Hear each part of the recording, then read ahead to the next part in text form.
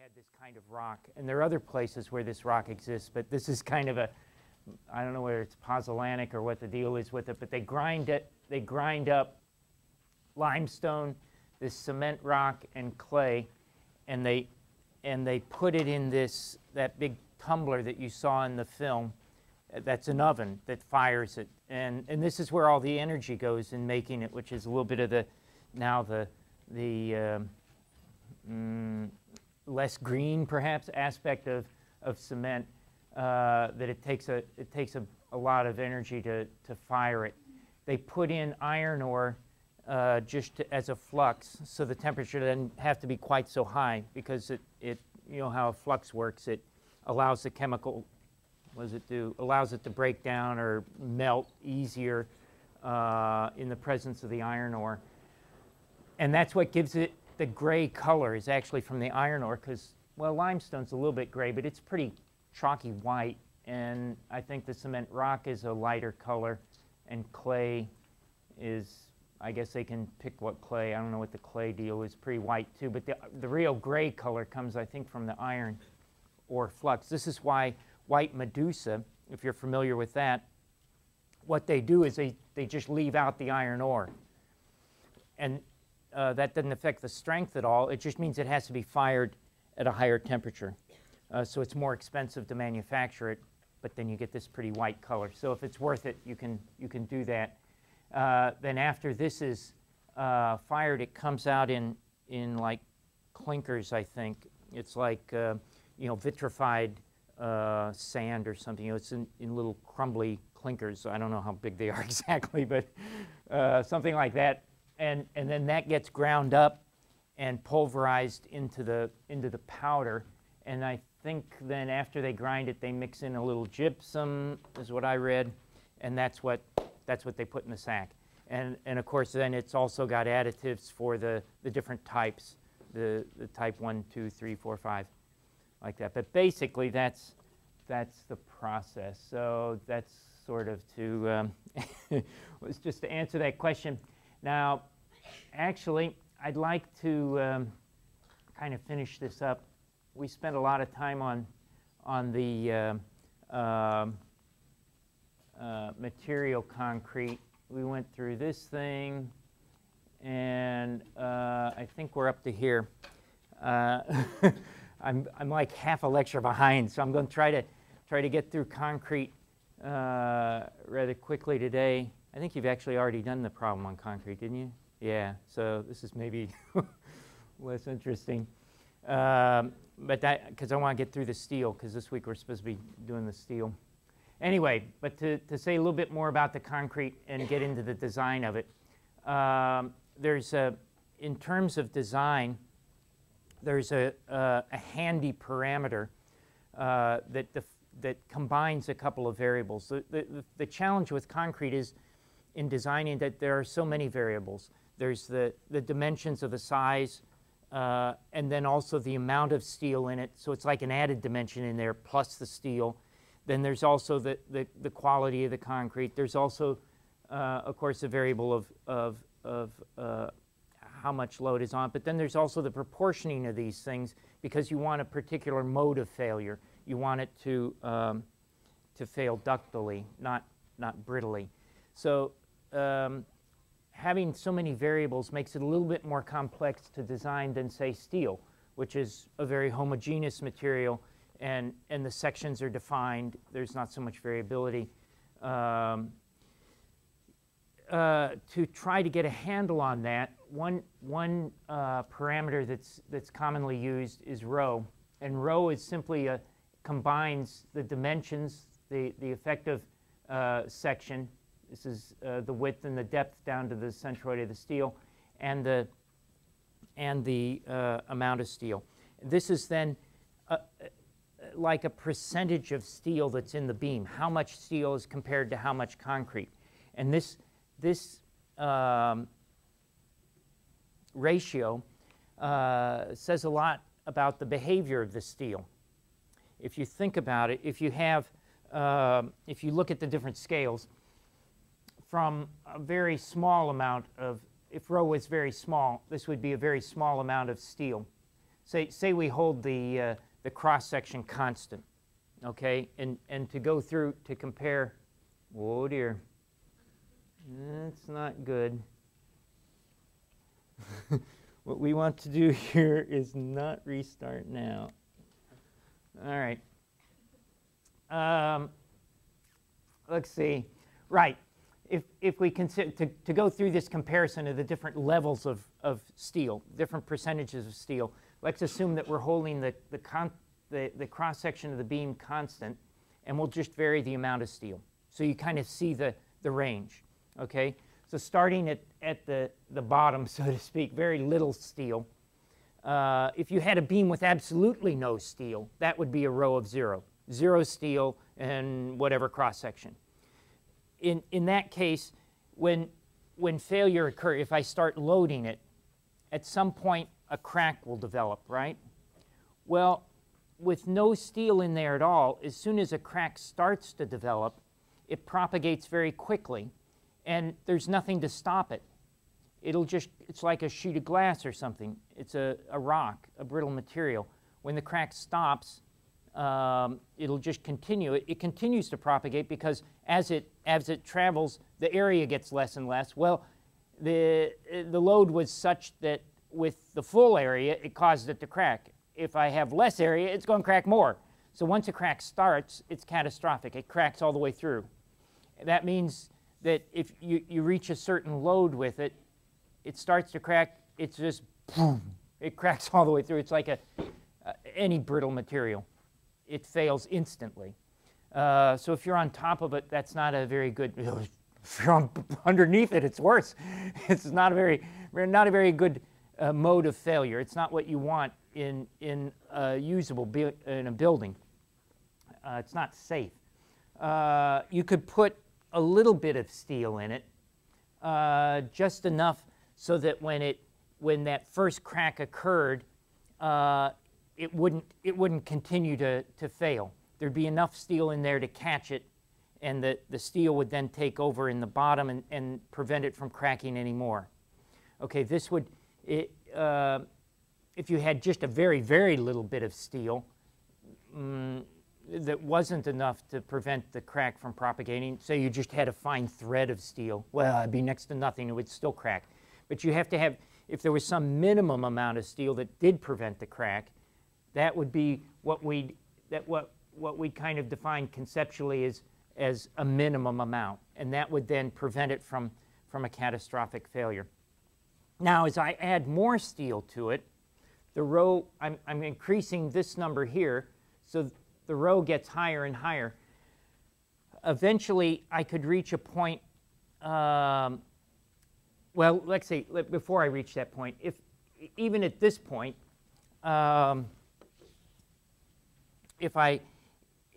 when I load it, the steel initially prevents the crack from propagating. As I continue to load it, the steel carries more load, it stretches more, the steel eventually yields before and then allowing the concrete to crack more and leading to ultimate failure. So the failure from, if I just had a thread of steel in there, obviously the steel would just snap, right? If I had more steel, the steel yields. I can have more and more steel. As I put more steel in there, the steel becomes stronger. At some point, I build up enough strength that the concrete and the steel both reach their allowable limit at the same time. This would be what you call balanced. That the steel is just starting to yield when the concrete is at its full capacity, allowable capacity. Okay, so both materials reach their full potential. Below that, the steel is yielding before the concrete reaches its full capacity, and by yielding opens up the crack wider, and then subsequently the concrete fails. It probably, I mean, you could, well, if you define failure as the yield point of the steel, then as soon as that steel yields, then you'd consider it failed. But although it's failed, the beam hasn't collapsed. So you have to see a difference there between when the concrete fails, the beam really collapses. There's not going to be anything to hold it up once the concrete fails. If the concrete crushes in the upper flange, in the top side of the beam, when that happens, it crushes. I mean, it's catastrophic. It's not just a crack; it crushes, and the whole beam would then collapse. The steel yielding is also called failure, but it's not catastrophic in the sense that the thing doesn't fall on the ground. It opens up a wider crack. So really, that's the failure you want. You want that crack to open up, because as that crack opens up, the beam sags more and more. Little dust particles fall on your head. You see this ceiling sagging. You have this sense that something's not right, and you get out. You leave. You stand at the door and maybe look in. Maybe you don't. Maybe you go clear out of the building because you figure this is a bad building with beams falling down. At any rate, it's a much safer situation for the occupants. They're less likely that the whole thing's going to fall on their heads. So up to this point, well, this is not so good, but from here where the steel starts to yield to here where they're balanced, this is the safe range. Now, if you go above balance, this means that if you have so much, I keep putting more steel in the bottom. I have so much steel in the bottom now that it doesn't yield. It's enough that it holds it together. Well, it holds it together in the bottom half of the beam, but the top side still fails in compression then. It'll be the next thing that fails. So that would be beyond balance. Balance is where they both fail together. Under balance would be the steel yields first. Above balance, the concrete yields first. Concrete crushes. It exceeds its allowable limit. So in that case, that's also catastrophic. When I was down here, the steel was failing in tension, or the concrete was failing in tension and failed. Up here, the concrete fails in compression on the other side of the beam, and it's still catastrophic. When the concrete fails, it's always pretty catastrophic. It's exciting, but you really don't want to be under it or in it or on top of it. So let's see. Yeah, the balance is the maximum. Well, oh, this was less than balance. I kind of got off of my thing. Here's balance. This is less, the row less than balance, and this is then row greater than balance, what I just described. That's the brittle failure of the concrete. So in designing a beam, a good approach is to target the row, because by targeting a row, you're able to target a behavior. You still want it to carry a capacity, but what you want is a beam that carries the capacity you want and still has a row that's probably above minimum, certainly, below this balance, somewhere in here, somewhere in that range. And there are numbers that get you there. This is minimum. This is what is used, and it works out to be just mainly through experience or testing. This is where the steel is first effective in preventing the brittle failure.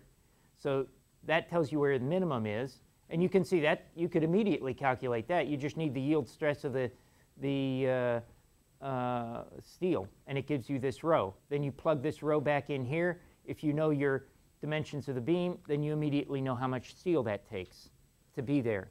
So that tells you quite a bit.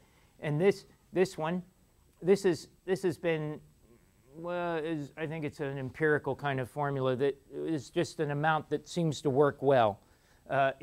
This generally puts you right in the middle of this range. It's a conservative number that is safe to use. So this number here, all you need is the failure strength of the concrete, right, which you're specifying, the yield strength of the steel, which you would likely know, like what grade steel you're using, 60. So that immediately gives you a row. And again, you can then use that row and the dimensions of the beam to calculate how much steel you need. So very immediately, you can get a sense of how much steel is required. Then to get the balance amount takes a little bit of calculation. So from the example we did before, let me see. This is the one we did last week, right? We could calculate a row. Huh? Here, turn the light on a second.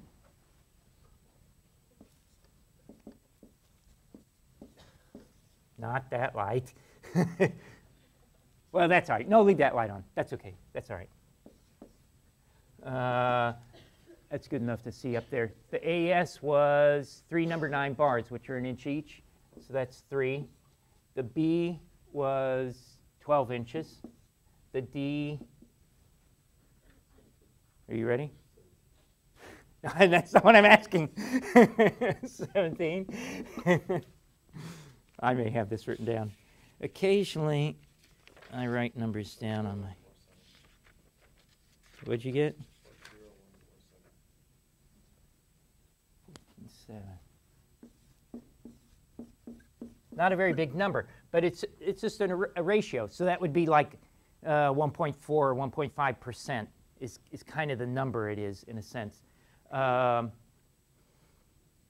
Anyway, oh, let's see. What would rho min be?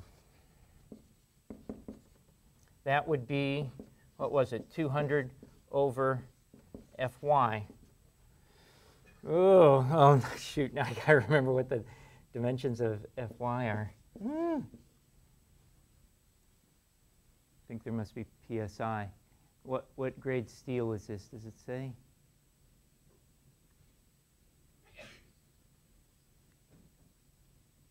Should have said somewhere. 60. Looks great. I don't see it up there. Oh, yeah, it's buried in that 20 KSI. I think that is 60. You think so? Yeah. Okay. Okay, and this is then in PSI. This is one of those equations that you have to be careful with. So what is that? 2 divided by...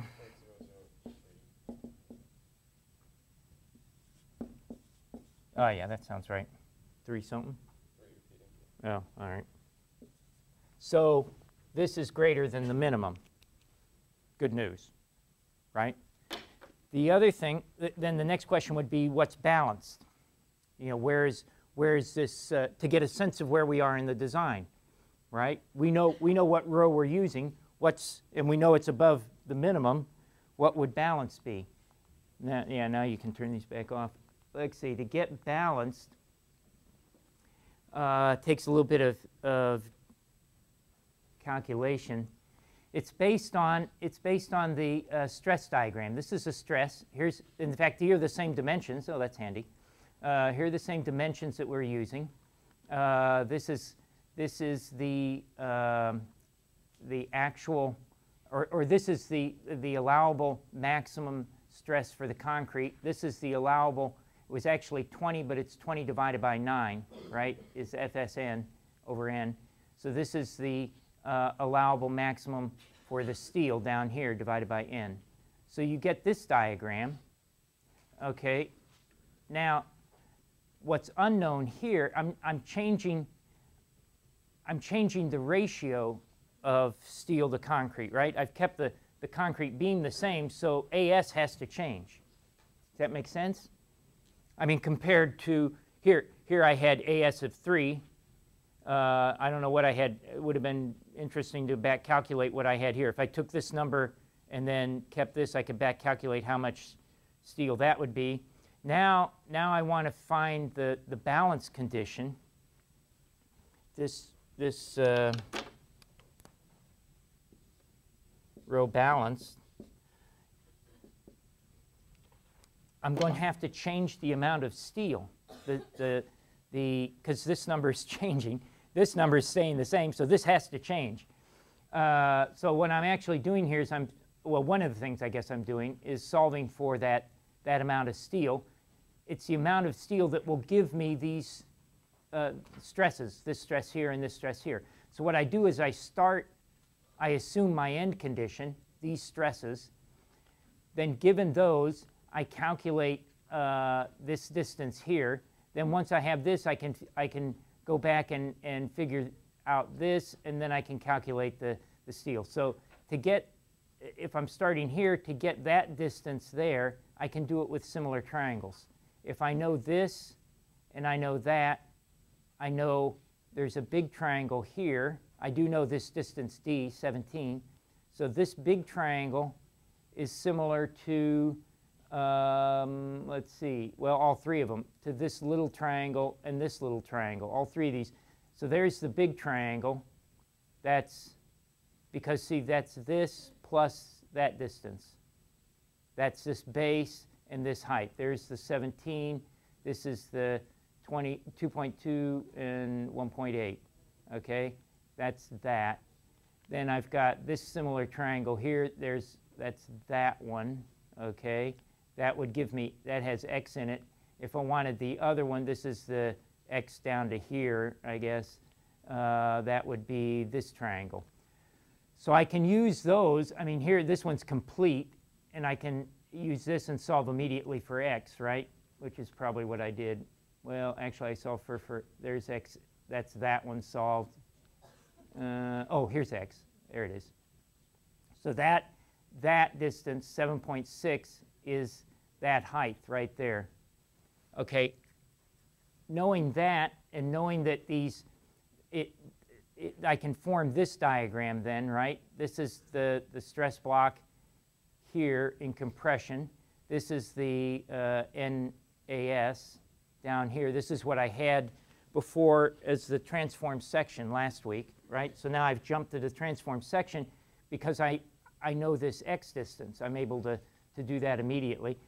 I know these areas balance. This area times that moment arm is equal to this area times this moment arm, right? That's the definition of the neutral axis, basically. It's where those two sides balance, the fulcrum. So I set that up. There's the area times the moment arm, area times the moment arm, and I know this area. I know that moment arm. I know this. Yeah, that's why I calculated that up there. It's handy. And I know n. The only thing I don't know in all of this is AS. So I can solve all this for AS, and that gives me the AS. The ASN 411. Okay, you can turn that back on for a second here. So that would be the 411 over 12 times 17 again. That gives me that row up there, 0.0207, is it? Oh, 17. Okay, so this is balanced, this one.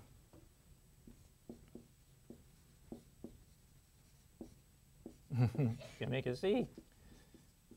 Okay, that one's balanced. So you can see the balance case then is a higher percentage of steel than, certainly than the minimum. It's even fortunate. So this one, what we designed, or what we analyzed, I guess, didn't we? We analyzed was indeed in between these two. It's greater than the minimum, and it's less than, like it's by a third, less than the balance. So that works out well. So you have a sense of where you are in the design. Okay, yeah, shut that back off. Now another method to design with this, and Engel shows this in the textbook. It's kind of an alternate way to approach it from what we did last week. You know, you can think of it as redundant, but it's also easier. It's less, I guess it's nice that we went through the method last week because it's very theoretically easy to understand. It's based on the transform section and MC over I. It's very similar to what, conceptually you know what's going on. This one also works, but and it's a lot easier, I think you'll see, but it kind of obscures what's going on in the way that the equations are set up. In other words, it's a lot of derived equations that are very quick and easy to use, but it kind of is not very translucent in terms of what's going on. What they do in this method, you don't have to build a transform section at all. instead, the transform section would be in here. Okay, it's gone. Instead, you look immediately at the stress diagram, and you set up some relationships in the stress diagram. You know that there is a neutral axis somewhere, right? And the neutral axis is defined by this distance. This was what we called x. Here we call it kd because it's a factor of d, right? K is then k times d. You know, that gives you that. And there's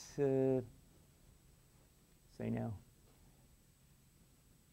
It's going to keep doing that every 4 minutes or what? Oh gosh. Okay, and the other one's also if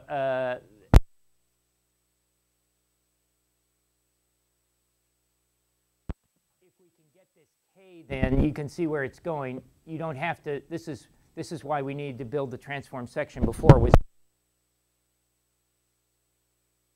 the what was it? Not the Pythagorean. The quadratic, right? Quadratic equation to figure that out. Well, this you would have to work a quadratic equation, but they work it. I mean, you can work it out in terms of a formula that's a little bit easier then. This distance between the moment arms is also d times a factor that they call j. Then this is a third of this triangle. If this is kd, then this is a third of that kd. That's that piece up there. This is simply the volume of this stress block here. This is a triangle times the width b. Right? So here's a triangle. Depth times, it's this times that divided by 2. So that's a triangle. And that's the width of it. So that's the volume of that triangle there. And this is simply AS times the stress, the area times the stress to give that force. So you've got these two forces. That one seems to be mislabeled. Should be a T, I believe. I don't know why it's C.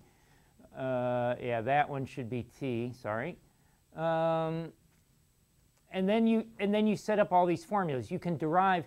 It's done in terms of rho, and this is very convenient too, because like we just saw with rho, you can pick a rho. You can pick a rho much more easily than you could pick, say, an amount of steel. An amount of steel, you're clueless. Who knows how much steel? Because it varies with every beam, and it's hard to have much of a feel for it. But these numbers for rho, I mean, as long as you're using this grade steel, that's constant. And this middle number, whoops, that we had earlier, where'd it go? This number is also independent of I mean, this becomes, for a grade of steel and a grade of concrete and a grade of steel is kind of a constant too. So those are numbers that you have can easily calculate or have a sense of. So you can plug the rho in. The n is the the modular ratio, this thing here, and you can immediately get a k. Well, once you have a k, you're assuming you have the d probably. You can immediately get this. Well, if you've got that, then you can get this. If you've got those, you can get this. So you see, they plug in fairly easily. Once you get these two, the rest of it falls out pretty quickly. You can calculate the moment. Let's see. Oh, here's the formula for C. So I can plug C into there times this, which is, and the J comes out fairly easily with the K. So it's just a matter of plug and chug. You have all the pieces. You kind of go through and you start with this and work down, and then you plug them into here to get what values you want. If you're analyzing it, then you're looking for the moment, and you use one of these formulas. If you're designing it, you're looking for the steel, probably. Or you could be looking for the dimensions, perhaps, and then you have to assume a steel ratio at least or something. And you can plug those in.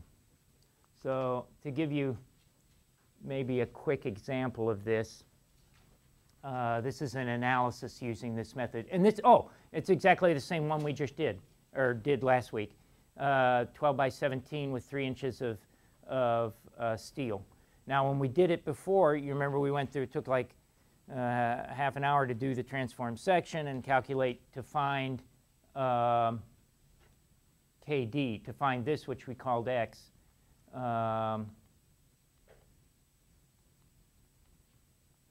See if I can find it. That right there. We went through, that's what you have to solve, the quadratic, right? This is where you went through here. You solve the quadratic, and you get 6.78. Well, with this other, using these formulas, whoops, yeah, here we go. You calculate your row, which is what we did a minute ago. That's that row. You plug the row in there times the 9. That factor gets put into this formula. You just chug it out. You get that. You multiply that. That's K. Multiply it by D is 17, and boom. Bob's your uncle.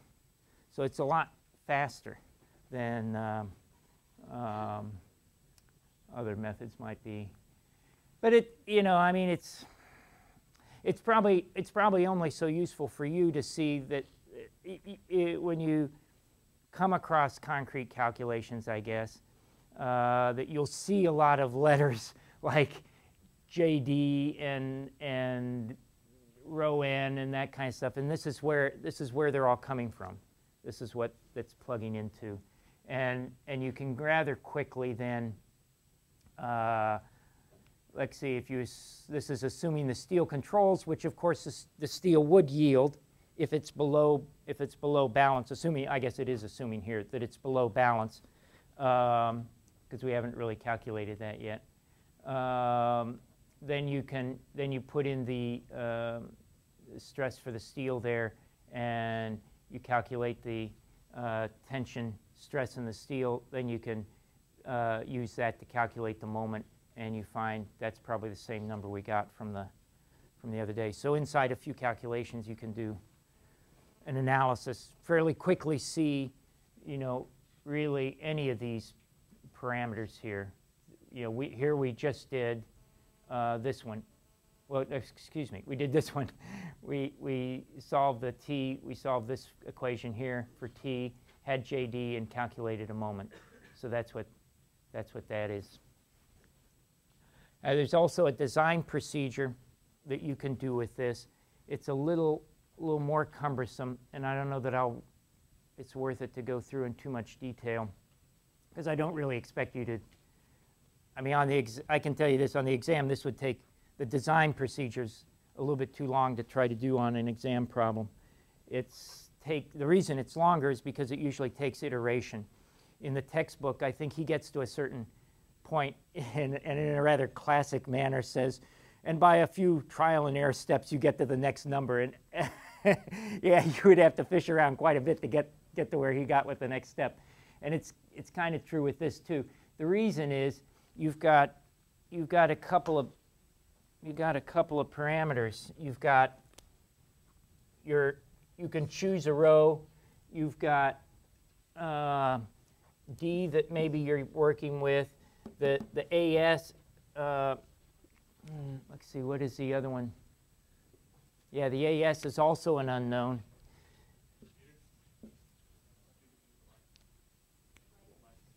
Oh.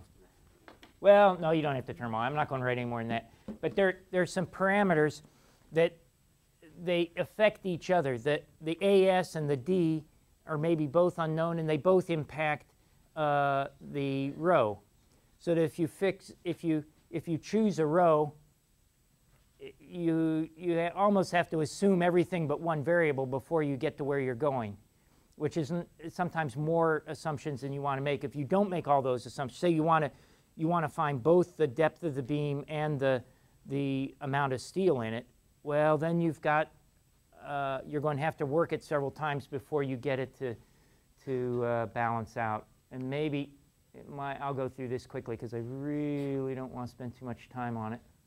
But this is one where part of what made this one easier to solve is it's assuming it's exactly at a balanced condition. And at a balanced condition, then you know what the stress diagram is going to be. It's not drawn up here, but maybe it is on the next one. So this assumes here's the size of the beam. The amount of steel is actually unknown, but I'm going to. I don't think I even chose D here. So these two are both two unknowns, but I do know that it's a balanced condition. So you can solve the modular ratio. You can build this stress diagram, which you can do at balance, which is, I guess, a good reason. In designing beams, the balance condition, by the way, would be the most efficient one, actually, right? May not be the most economic, but it's using the material to the full, and it's going to be the shallowest section. You can't go, you're not going to be able to go much shallower than that. And it's also the most, it fully utilizes the material. The downside of it, it probably has more steel in it.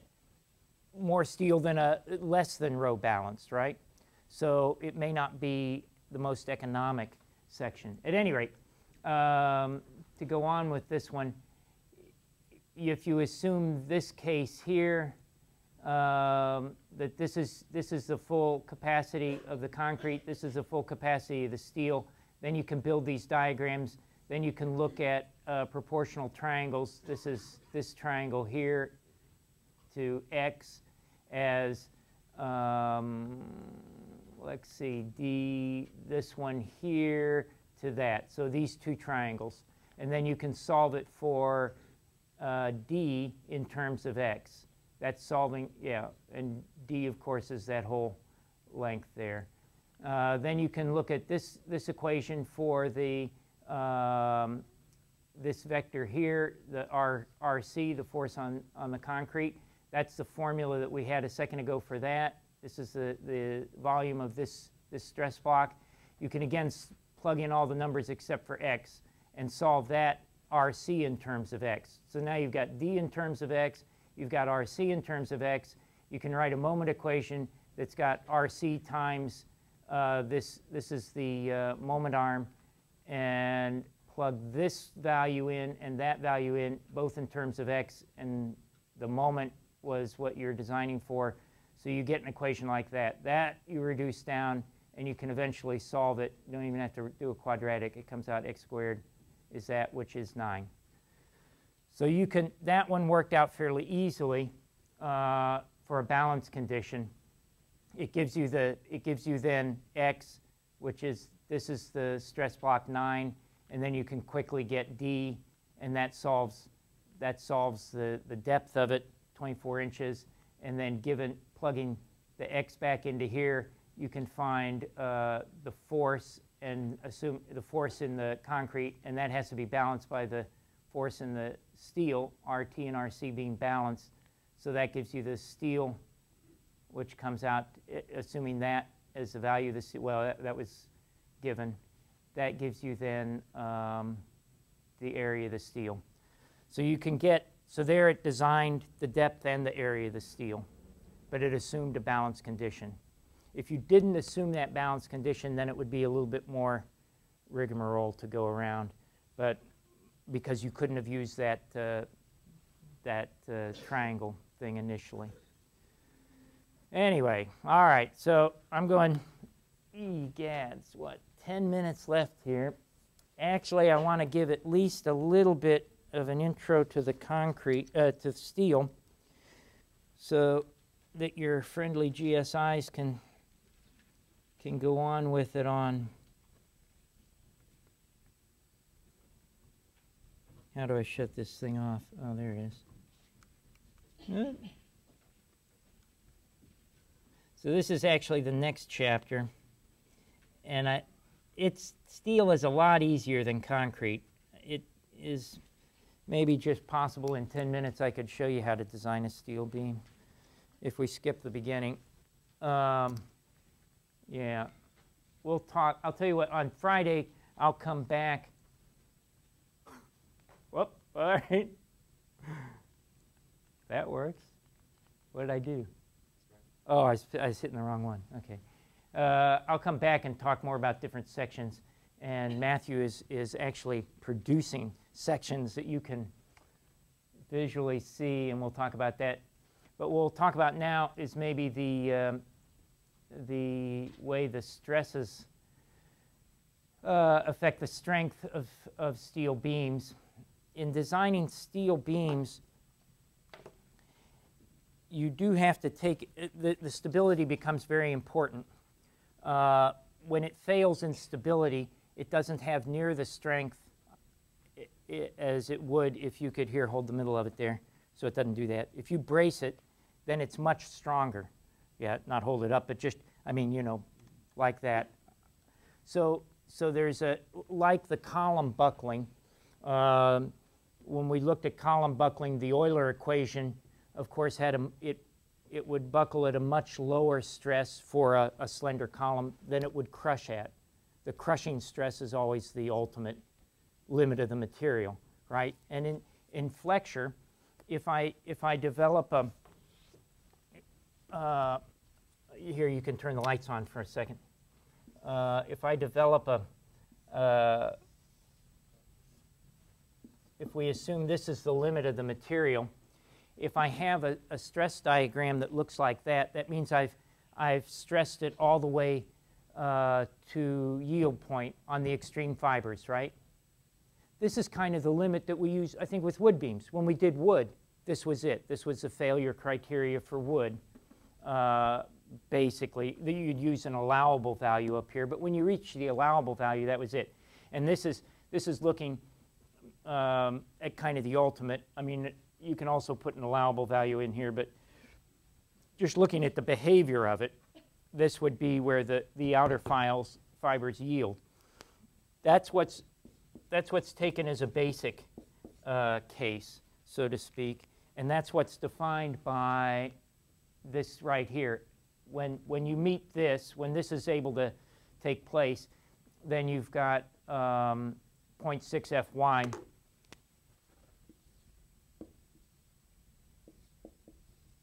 That's equals the allowable. Okay, that's the allowable flexure stress. If you've got something less than that, this would be maybe in terms of lateral torsional buckling. Maybe you don't reach this. Fy is, or the F, right, whatever it is in flexure is less than Fy. Okay, this would be decreased stress.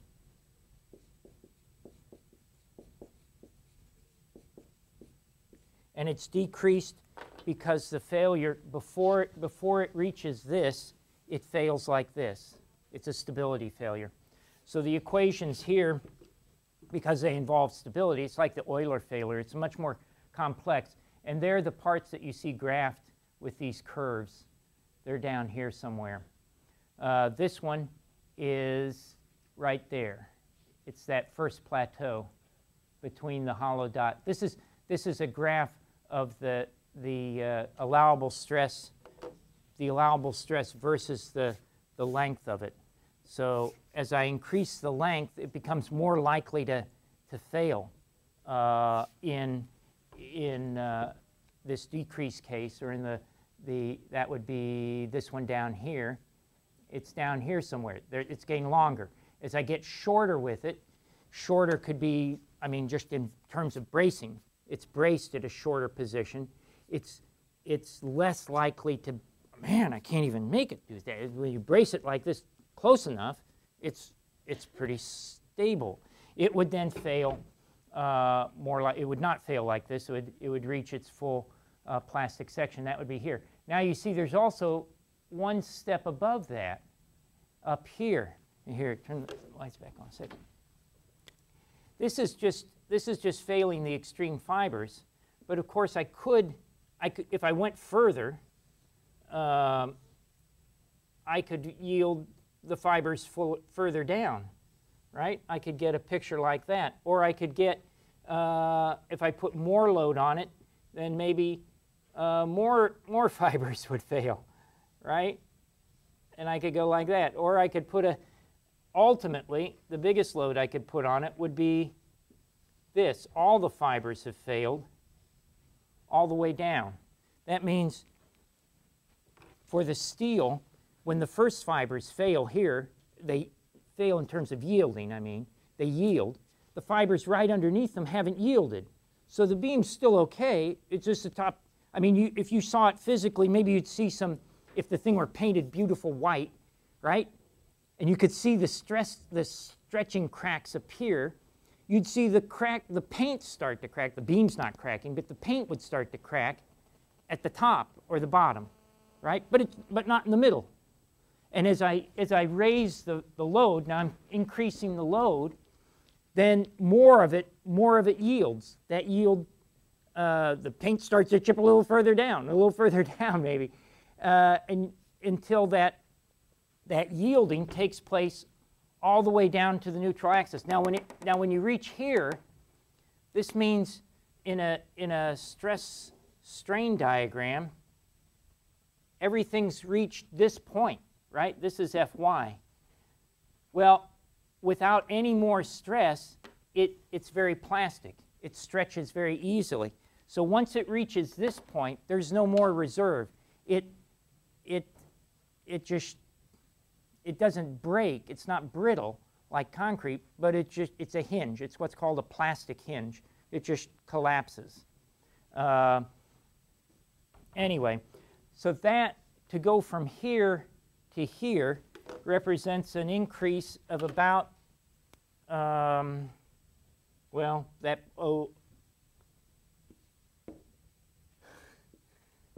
increase of whatever that is, 6%, or however that goes. Fy, okay. So this is the increased case then. And you can get, if you can ensure that the beam is so well braced, and it's not only this way, but also that these flanges don't start to ripple, because you can imagine, even if the thing doesn't go like this, if I could bend it like this in a real steel beam, you might start to get wavy lines. You know, the flange itself could start to get wavy. That would be the flange buckling or crippling, and the web could also fall apart. Okay, if none of that happens, it reaches all the way here, then you get an increased case. So that's the range of behavior of it. Now, in terms of designing with it, it's a very simple approach. The allowable, and in Engel he'll just give you one of these two. Either this is for grade 36 steel, this would be the increased case, this would be the normal case. So you'll see these numbers that he uses in the textbook, 24 or 21.6. If it were grade 50, it would be a little higher, 30 and something, whatever. And then you just plug those into these MC over I equations, basically. You can use S for I over C, and that gives you, somehow you manipulate these three. You can solve this for section modulus, right? And, if you're given the moment, this would be an analysis, No, this would be design, right? I'm given the load, and I'm given the stress, and here I'm choosing the section modulus, which allows me to pick a section. I might know, this would be analysis here. I would know the moment and the section. I could calculate the stress, and I could compare it. This would be the actual stress. I could compare it to the allowable stress, compare this to that. Okay, so either way, design or analysis, you use the same very simple equations. If you're designing it, you use the section modulus table like we did with wood as well. You find the moment, the stress. This gives you a section modulus. You come to the section modulus table. You run down here to the first one, and you pick it. And it's just kind of picking it off the chart. These numbers over here tell you something about whether it's in which of these two. If it's below this number, the grade of steel's below this number, then it potentially could be up here. So most of those, they're all okay for almost all grades of steel. If you were using grade 50 steel, then this would not be okay for that case, for instance. But that's not that important. 1 minute, yes, all right. So to do a quick analysis, here you've got a beam, right? The span, the size is given. This is the allowable stress that's given. The only thing we don't know is that right there, the load. And we want to find the load. So given that, you can look up in the table what the section modulus is. There's the section modulus. This is the equation for the load using the big W. Not that. This is little w. That's big W. You plug in for the allowable stress here. This was given as 24. This is given, or well, we found it out of the table. So that times that is going to equal the moment. There's the moment in inches. Oops, I'm sorry. There's the moment in inches divided by 12, and that gets it to you in kip feet. Then you plug that into the moment equation. You can solve for big W then. This was written in terms of, you have to be careful of big W or little w. It would be little WL squared over 8 or big WL over 8. That'll give you that load, total load. You divide that by the length, and you'd get the little w 1.2.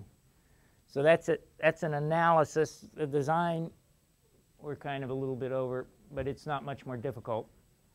Design, you're not given the section size. Here you're given the load, the span. You calculate the moment. You have the stress. You find a section modulus. You take the section modulus. You go into the table. What was it? 64.7. There we go.